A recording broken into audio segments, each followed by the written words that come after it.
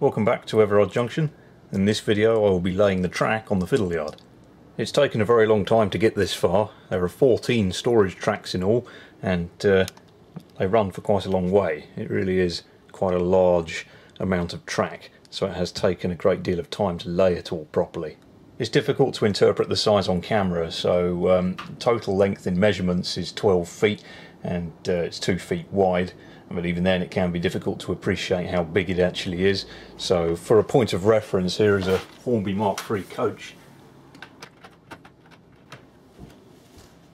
And as you can see, one Hornby Mark III coach really does look rather small and insignificant, especially when you consider that the whole of the yard is not in frame. The track is laid on a base of cork. I've deleted some of the sleepers where the tables join each other with the view of eventually cutting the rails, meaning that each table remains separate.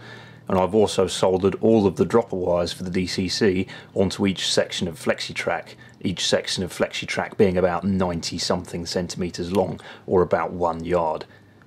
There are approximately 56 yards of track laid on here, so if you were to buy that new, that is 2 of the big 25-yard boxes that Pico sell, which retail for about £80 each. All of the track on here is from the old layout, with the exception of 1 or 2 points. Everything else has been recycled from the old layout, and it saved me quite a bit of money. As you can see, there is a lot of track here. Incidentally, almost all of the track from the original layout has been used to build this fiddle yard, so that's both upper and lower decks of the original layout just does this fiddle yard and nothing else. So that gives you an idea of how much bigger this layout is compared to the old one. Okay, so let's hand over to myself. Some time ago, when I originally started laying the track, shortly after I completed the back scenes in the previous video. So I'm going to start building the fiddle yard, and the fiddle yard will be for some time the only track that is going to be on the layout, as I still need to construct the bed that supports the track on the scenic section before I can actually lay the track in the scenic section. So I'm going to get this done first and then start building the scenic track after that. I saved almost every piece of track from the old layout. It's all Pico Code 100 and much of it is perfectly serviceable. There is absolutely nothing wrong with it, and it would be a shame to waste it. So I'm going to be using Pico Code 100 on the fiddle yard, and on the scenic part of the layout I will most likely be using Code 75 fine scale track for that more scale appearance. But on the fiddle yard, where realism does not matter in the slightest, I can get away with using this perfectly serviceable Code 100 track.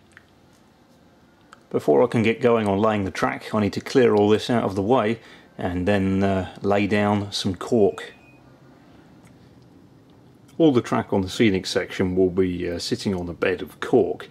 I do this for 2 reasons. One, it reduces the amount of noise that the trains make when they go around the layout, and it also helps to create the realism of the track in the real world. You'll notice that between the tracks there tends to be a bit of a dip or a cess in the ballast, and you can represent that by sitting track on top of thin strips of cork, and then in between, where it's just bare baseboard, your ballast will naturally dip lower and then go up if there's an adjacent track, and it just looks a little bit more realistic. When the track from the scenic section comes into the fiddle yard, it will be raised up by whatever the thickness of this cork is, so you almost have to put cork in the fiddle yard anyway, or raise the baseboards in the fiddle yard so that they are level with the height of the cork on the scenic section. So I've decided just to plaster the tops of the fiddle yards with cork. It's not entirely necessary from a realism point of view, but it will make the running of the trains considerably quieter as they hurtle through the fiddle yard, particularly over all the various bits of point work. The cork I'm using is 4mm thick. I bought this from an eBay store, and they have a huge choice of cork available. You can buy it in multiple rolls, and you can go from really thin stuff up to much thicker stuff than this. I bought it from there as generally there's a bit more choice and I wanted some 4mm cork, and it's also quite a bit cheaper than some branded model railway type cork from a model shop. So I've gone for some 4mm thick stuff just because I wanted that realism on the scenic side of the layout. You could quite happily use thinner stuff if you want to. I certainly did on the previous layout. The cork needs to be glued down. I'm going to be using PVA glue. It doesn't need to be glued every square inch, but it needs a good bite of glue to hold it down to the baseboard. I'm going to start on the left hand side over on this board in the corner. I'm going to ignore the triangular extension that I made because it's going to require an odd shape of cork, and I might be able to get that out of offcuts later as I start using up all these pieces. I don't want to break into one of these nice rectangular rolls until I've made some decent progress.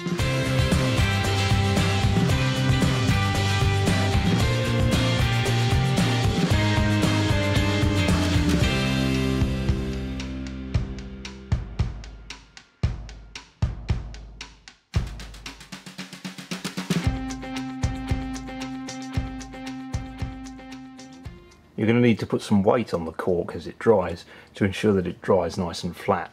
I have some relatively heavy hardback books which should do this just fine.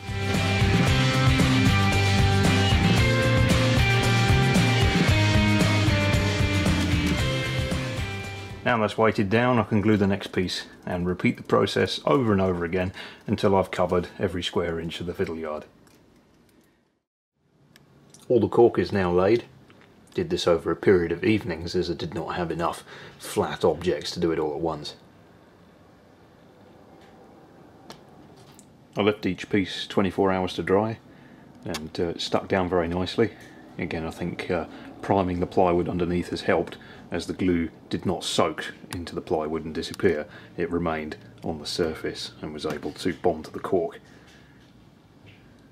I've also made sure that where the tables join to each other, that I have made sure that where the join is, there's also a join in the cork, and if the cork ran straight over it, I have cut along it with a Stanley knife to make sure that each table is effectively separate.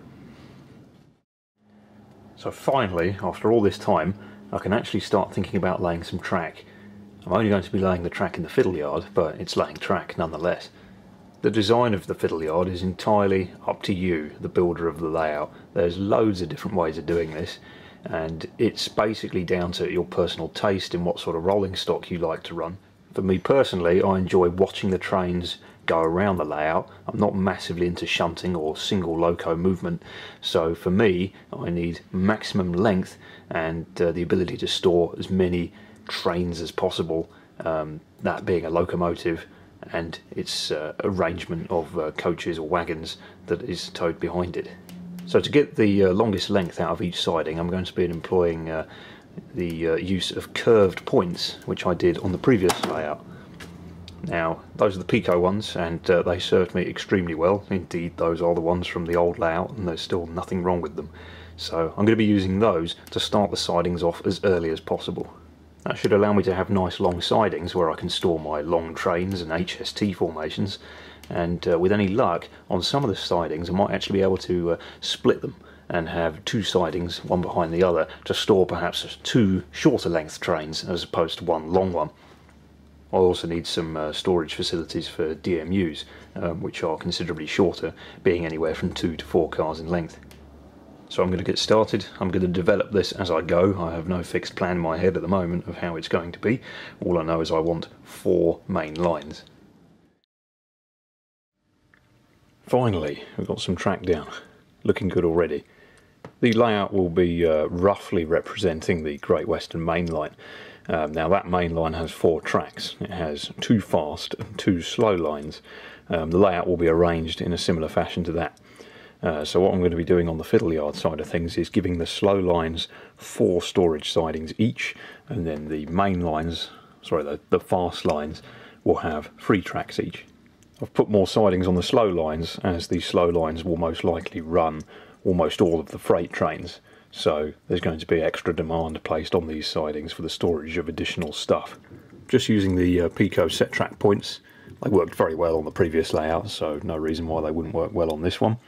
and then all of the corners, again it's all code 100 track, this is just 4th radius, and I've been doctoring it and cutting it into various shorter lengths to get everything to come round and be straight to head into the main portion of the fiddle yard.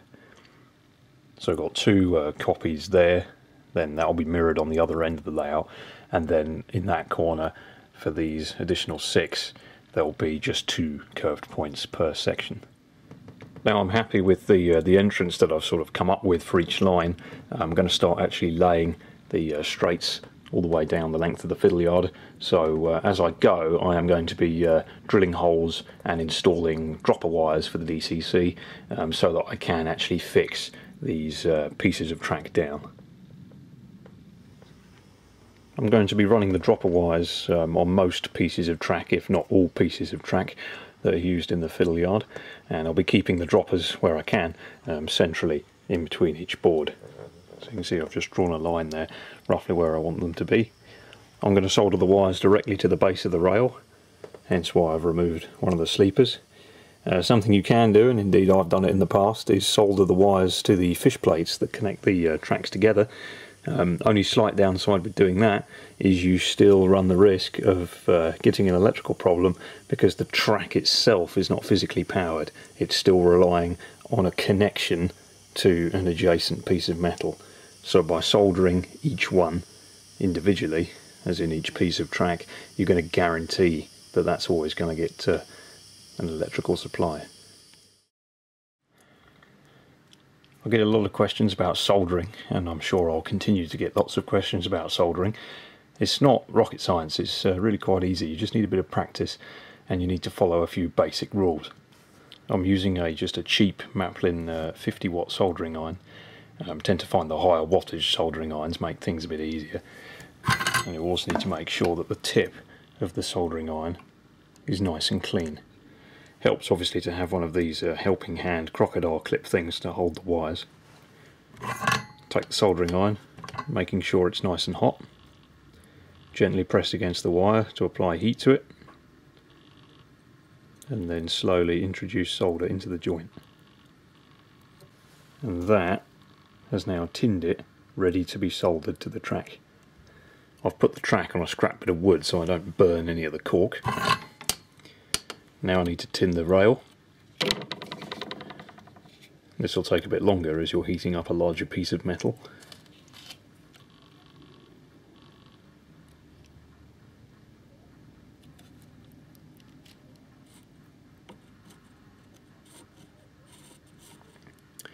Then take the wire, introduce it to the rail.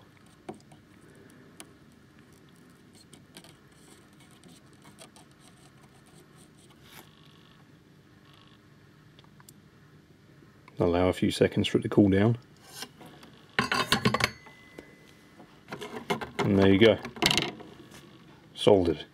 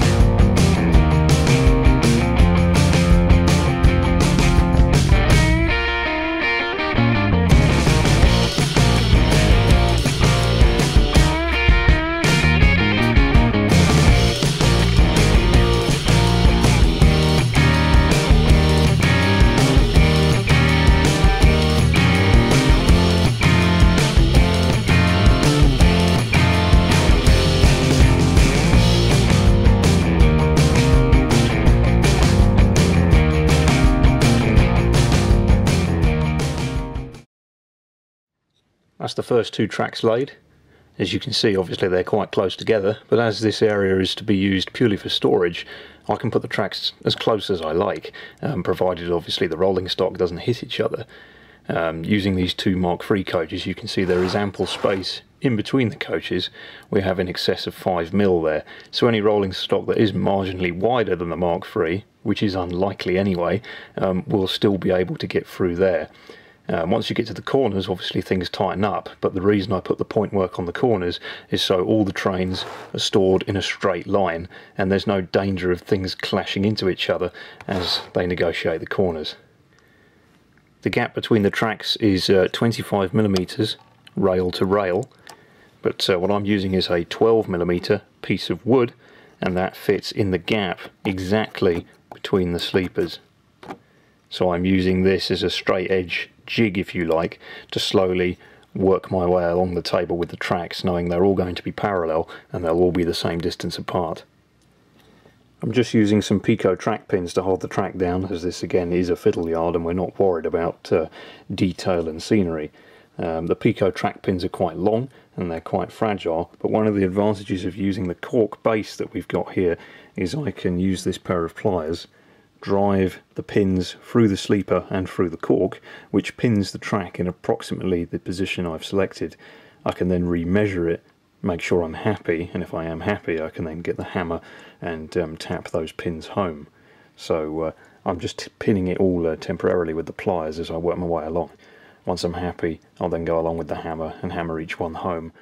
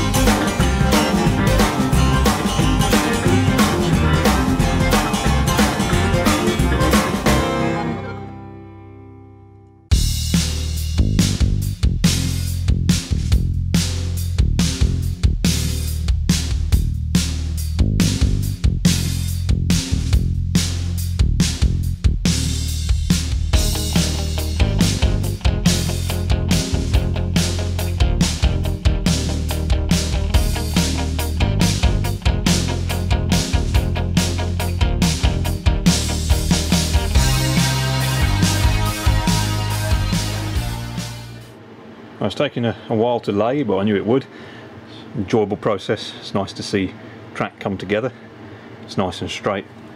Rolling stock has got plenty of room for storage as well. What I've done on the areas where the baseboards or tables join to each other is to just delete one sleeper from each section of track, and then eventually, once I've secured the sleepered area at the ends of the baseboards down a little more securely, I will cut the rails, and then each table will still be separate.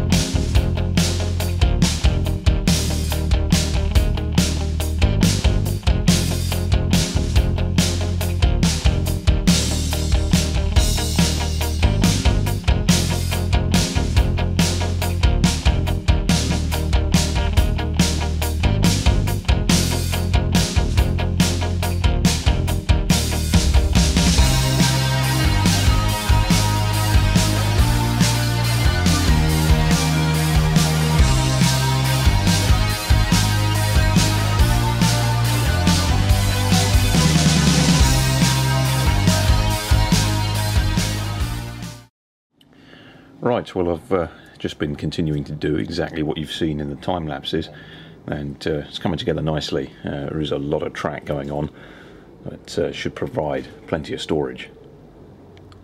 So far what I've done is I've laid everything up to about the middle, and then you can see I'm I'm getting there, doing the outer tracks, and we'll be finishing those closer ones off shortly. It does take quite a while. I mean, I can lay probably about, I don't know, 4 to 5 full lengths of flexi in about an hour and a half, something like that. Some of that time has been chewed up just making the older track a little bit neater, getting rid of some of the ballast and generally giving it a clean up. But being Pico Code 100, it's very sturdy stuff, and it lasts a long time as long as you look after it. So some of the older track is doing just fine and should provide years of service to come. Obviously the newer stuff, you can almost just put it straight down. This was on the lower decks of the old layout where obviously there was no scenery, so there was no ballast or anything like that. So some of it's in better condition than others, but it's all working. It's saving me quite a bit of money, as you can see, because to buy all that in new would have probably cost quite a lot. I was hoping, if space would allow, to try and cut some of the roads in half using the point work, and then I could store 2 trains on the same track, but unfortunately there really isn't long enough for the type of trains I'm going to be running on the layout. So if I want a 7 or 8 coach train parked there, and I wanted to put a 3 or 4 car DMU behind it, there just isn't quite the space. So instead what I'm going to do is just keep all the roads full length. I'll then park the various trains in there, and if one of the trains is shorter and there is space either at this end or at that end, then I can park a DMU or something behind it, and it will still give me some running flexibility. Even with point work, if the fiddle yard is full, to get a DMU out, it's going to have to run with something else doing the circuit at the same time. So had to think about it, and I don't really think the point work is going to give me the flexibility I was after. If anything, it'll try and make the fiddle yard into a more rigid structure, which might offer me actually less flexibility, prohibiting the storage of perhaps longer trains in certain parts of it. So I'm just going to keep it simple, keep it all full length, and if there is space behind something, I'll park something behind it, and if there isn't, then there isn't, and that proves that the point work wasn't needed anyway. It's also going to save me some time, as I would have had to modify the points to get the crossings to work. As you can see here, it is possible to do that. Plenty of people have done it. Just takes a little bit of time. On the scenic part of the layout, I will be having the tracks a more sort of scale spacing, much like it is on the fiddle yard. And believe it or not, that is actually reasonably close to what it is like in real life. Pico and Set Track of various manufacturers space the tracks apart considerably further, because model train sets typically have very tight curves, so you need a big gap between each line to get around the corners. I'll be having a scale spacing all around the layout, so anywhere where I have a crossover like this I will have to modify the points, so you will probably see that in an upcoming video, but for the purposes of the fiddle yard I don't think the points are going to give me the flexibility I wanted.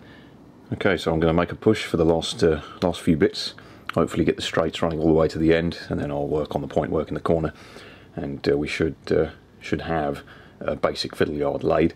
And then I can think about the placement of some point motors and a few other bits and pieces. You'll see me wearing some gloves this time. I hurt my hands yesterday. There are various cuts and bruises and things. I don't want to open up any of those wounds if I can on the tools up here, so I've just put some gloves on to make it a bit more comfortable. If you must know, I was replacing the dashboard in a 1979 Mercedes SL, and it was quite an involved job, and I ended up hurting myself a bit, but not to worry, I got the job done and the car looks great, so onwards.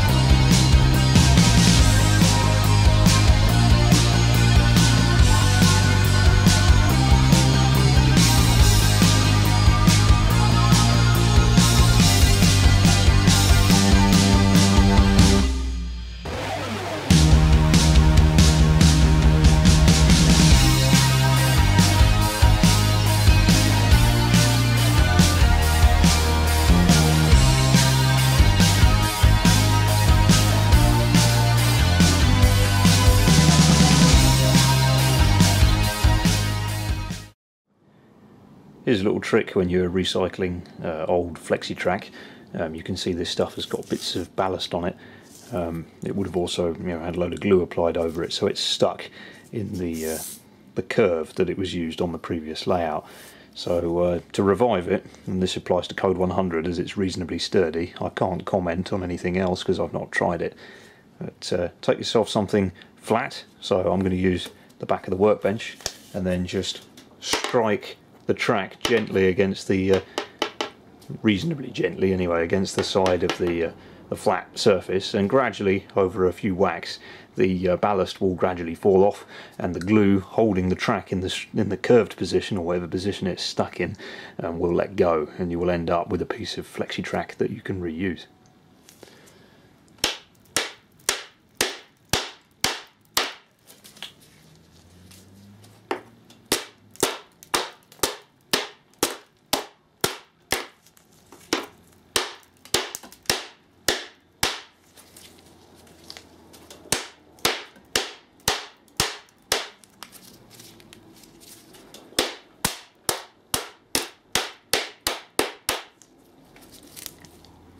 And now it is straight and also flexible again, and most of the ballast has been shaken off. Some of it won't come off and you might need to pick it off with a screwdriver, but little bits I'm not going to worry about.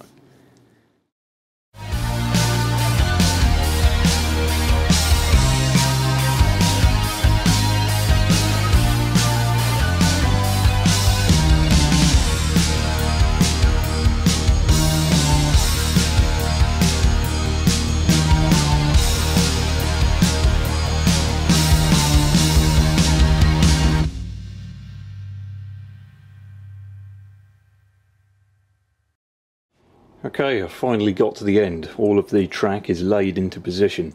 I haven't done anything with regards to point motors or anything like that yet, but that will come in a future video. The dropper wires are all soldered on, which is a nice bonus, so I can theoretically wire this all up and run something, but I'm going to bide my time and wait until I've got a full circuit. Over on this side of the layout I intend to have the station starting off about here. Similar in a way to the old layout. I want to try and transfer some ideas from the old layout over to this one.